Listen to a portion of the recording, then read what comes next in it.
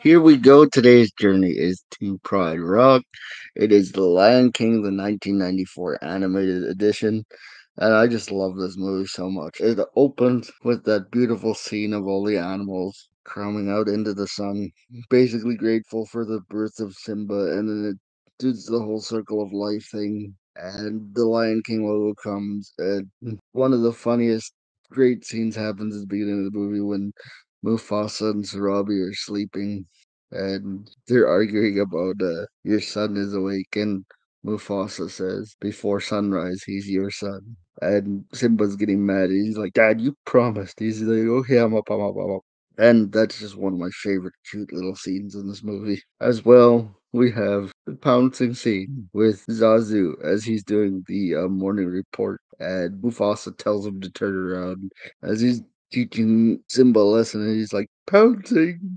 And yeah, so that's all well and good. And then we have the introduction of Scar, who's about to chow down on some lunch, and him and Mufasa get into a bit of a tiff. But this is good because it sets up right away at the beginning that Scar is the villain of the movie, even if they don't explicitly say it, as Mufasa takes him as a challenger, and he says, "I wouldn't dream of challenging you." And so this goes back and forth. And then Simba has his friend named Nala, and they want to sneak away and go into this elephant graveyard that Scar's told Simba about, which is actually where the hyenas, Scar's henchmen, live. But he tells them it's an elephant graveyard. So they ask their parents if they can go, and there's this cute scene where they both have the big smiles and they say, "Please." And yeah, it's just one of those movies. And so they do the "I just can't wait to be king" number to help get rid of Zazu. And then they're arguing, and then there's a point where they're wrestling and they fall into this elephant graveyard.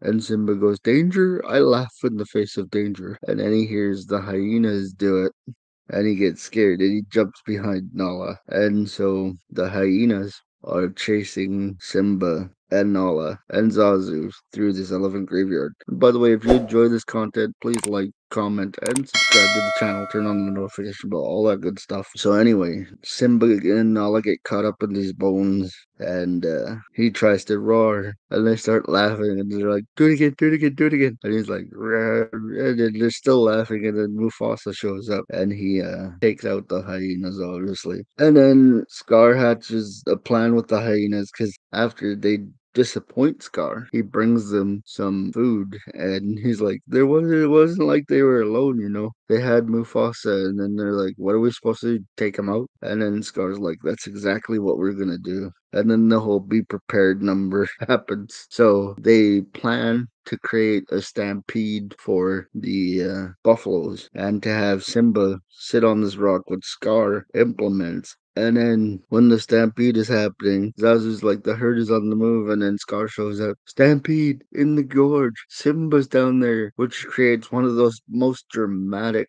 scenes as far as the stampede in animated Disney history. If you can think of a better one, please leave it in the comments. But I think it's pretty great. And Simba, after Scar pushes his dad off the cliff, he's like, "What do I do now?" And Scar's like, run away, and never return." And then he sends the hyenas after him, and they chase him away. But Timon and Pumbaa then find Simba out in the wilderness, away from Pride Rock, and they basically, after Simba says, "I could go for a zebra or a water buffalo or anything," he's like, Timon's like, "If you're gonna live like us, you gotta learn to eat like us." And he learns to live off grubs and everything. And then they teach him the Hakuna Matata song, which is one of the best songs in Disney history. Don't at me. And basically grows up as an adult. And one of the best scenes in this movie too is when they're sitting in the grass and they're all telling the stories, and Pumbaa's actually the smart one, the warthog, and he says that this guy was like the million miles of gas from millions of miles away. And then Simba says that somebody once told him that the kings of the great past were up there watching over them, and they all kind of laugh at him. And then we go back to Pride Rock, where Scar has announced that the hyenas and lions will live as one, and he actually trapped Zazu, the royal advisor,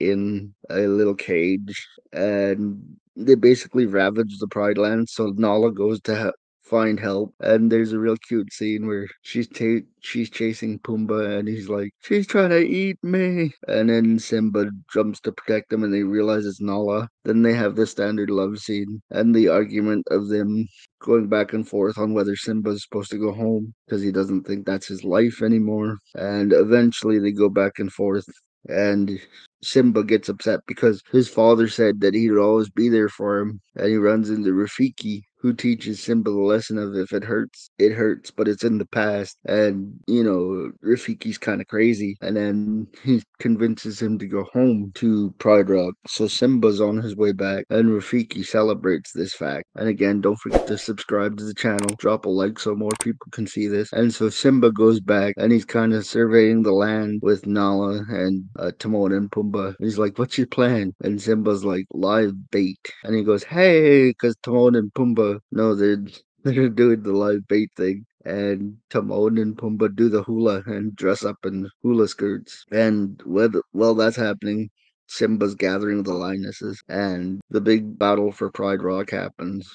And he finds Scar and again tries to manipulate Simba, and he says, "What about your loyal subjects?" as they put it behind them. And Simba winds up in almost the same spot as his father, but he gets off the cliff, and so then it really breaks out, and he's chasing Scar around, and Scar ends up on the cliff, and he starts to blame the hyenas, and Simba wins the battle basically of Scar because he's like, "Yield, Scar, and you can run away and never return." He eventually gets knocked down into the hyena elephant graveyard, and he's like, "My friends," and the hyenas were like, "I thought he said we were the enemy." And then Simba takes his place amongst Pride Rock with Timon, Pumbaa, Rafiki, and Nala, and he does the roar, and it's a magical roar, I guess, that restores Pride Rock, and that's kind of how the movie ends. So I hope you enjoyed this review. Like, comment, subscribe, and turn on the notification bell. And until next time, may your ego come from a place that keeps you humble. I'm Mo Money. Mamba out.